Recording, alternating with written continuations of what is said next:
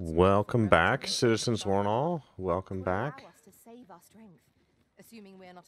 Let's talk about Oxcarts. If they'll stop talking. So to use an Oxcart, you would speak with whomever is in charge of the Oxcart, which would be right here. So this one's going to Melv. We've been to Melv before. But there's different Oxcart points all throughout the world. There's one here going to Melv. There's one here going to Checkpoint Town. And there might even be another one. But you can join the Oxcart.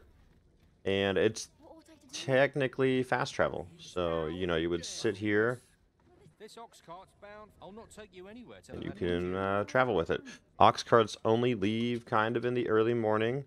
So if you want to just wait for an Oxcart, you would come over here and sit right here, and you have the option to sleep from here to go with the Oxcart. But Oxcarts are like the main fast travel method in Dragon's Dogma.